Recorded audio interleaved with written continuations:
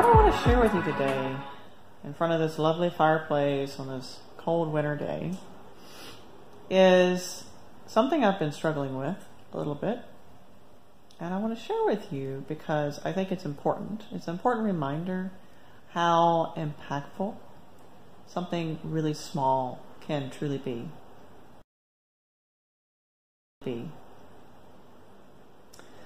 So I was struggling with not remembering to be grateful. I know that sounds strange, but in order to keep a positive mindset, to remind myself of everything that I have to be thankful for, I keep a gratefulness log. And I will admit that I let that fall to the wayside a little bit. And I picked it up again about 4 or 5 months ago. And ever since I picked it up again, keeping my gratefulness log, at least making an effort once a week to reflect on the week, what I learned and what I have to be thankful for, I've noticed a huge change in my life. And I wanted to share that with you because sometimes it's the smallest little things that make a really big difference. If you are like me, you might struggle sometimes to find the positivity in life. It's easy to allow little things to get you down, or even big things to get you down. There's a lot in life that challenges us, and there's a lot in life that we have to be thankful for. But much of it we overlook. We take it for granted. And just to give you an example, every morning before I get out of bed, I give thanks for being able to sleep in a comfortable bed. Yes, I do that. And there's a specific reason for it.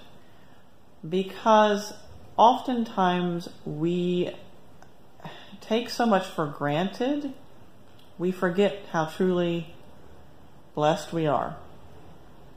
And I was struggling for a while, not really having the most positive mindset that I knew I could have. I knew I could have a better mindset, and I didn't really understand why I was struggling so hard with that. And why I was allowing little things to get to me, and why I was focusing so much on negative, because I know logically that there's a lot I have to be thankful for and a lot of positivity in my life. But when I started my gratefulness log again, I started noticing a difference. Not only in my mindset, which is tremendously important, but also in the opportunities I was presented in my life and am presented in my life. Because I was being grateful and realizing that the small things that irritated me were pretty small. And by and large, I had so much to be grateful for. And even those challenges that sometimes really irritate the crap out of us are actually oftentimes great learning experiences and allow us an opportunity to grow. But there was also something else going on, something else much deeper, much more powerful. Suddenly, I noticed that I started having more connections with my friends than I did before, and suddenly my business was growing, and suddenly I started having more client referrals, and suddenly I was just, in general, receiving much more positive energy from my life.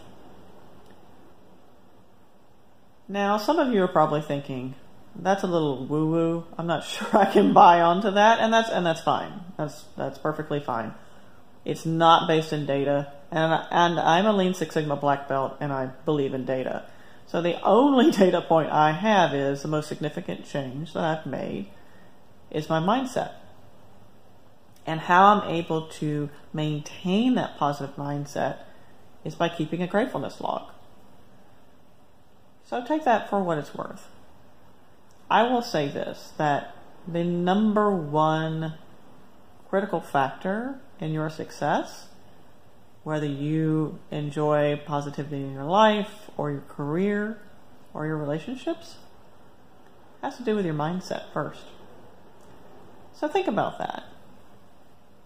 Maybe you've resisted journaling in the past. I won't say that keeping a gratefulness log is for everybody, but it's been tremendously helpful for me, particularly in this fast-paced, gotta have everything right now, being bombarded by information society.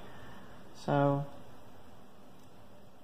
I hope this helps you, and it's something that I'm reflecting on right now that I find is truly amazing, just how something so small can make such a big difference.